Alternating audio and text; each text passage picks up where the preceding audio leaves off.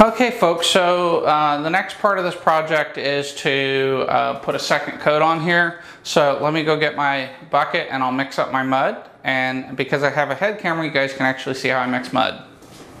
Okay, so first things first, we need powder, and I'm using 20-minute sheetrock mud, which means that once I add water I'll have 20 minutes to mix it up and use it.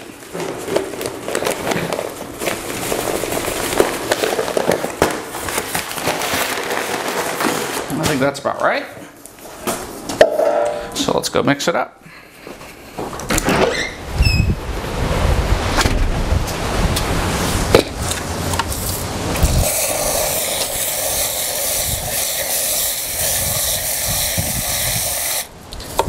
This is completely done by feel, so you just kind of add water and go.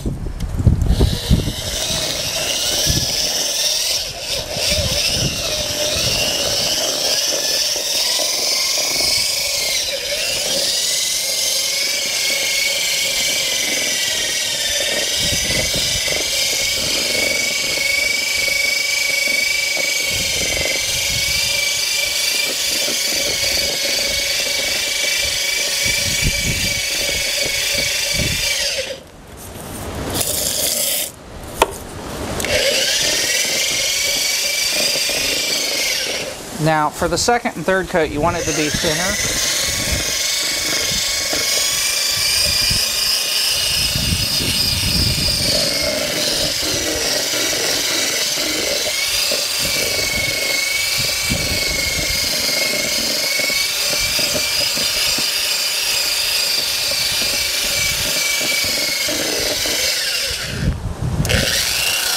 That looks good. Now we'll wash this out.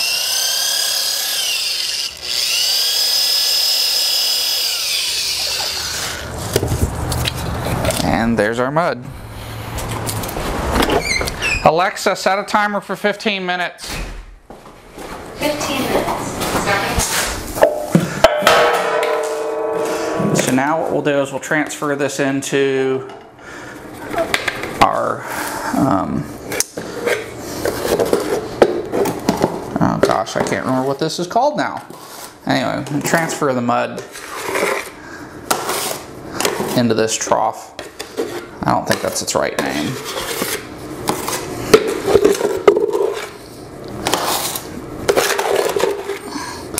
And it will thicken over time because this chemically sets. It's similar to concrete.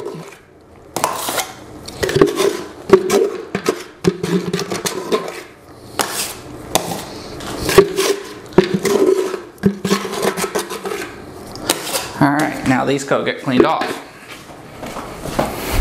So the main advantage to washing out the bucket when it's fresh is it's just much easier to do. One of the things I've learned with this material is you need to be fastidious. If you cannot keep your tools clean, mud that you mix is not going to be your friend. So, Alexa, time remaining? One timer. We have 11 minutes left. So we're doing pretty good. I'm only 4 minutes into this so far.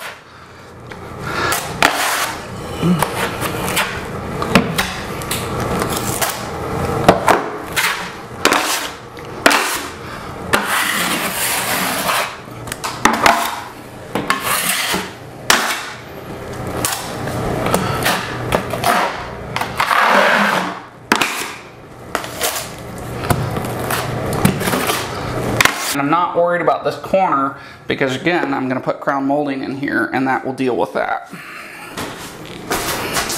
Alright, I can't stand having this crap all over my hands, so I gotta go wash my hands real quick. Here, and then I'll go finish up the stairway and then I clean all this out. Alright, so that's that in here, and now I'm going to go put some on the stairway.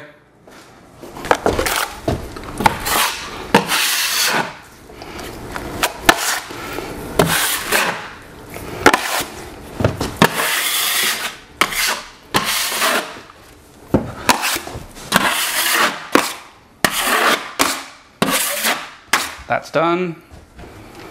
I thought, yeah, I've got a little divot here. And I really don't need to do that. I'm just being a perfectionist at this point. because that will blend in with texture. Now this, on the other hand, does need a second coat.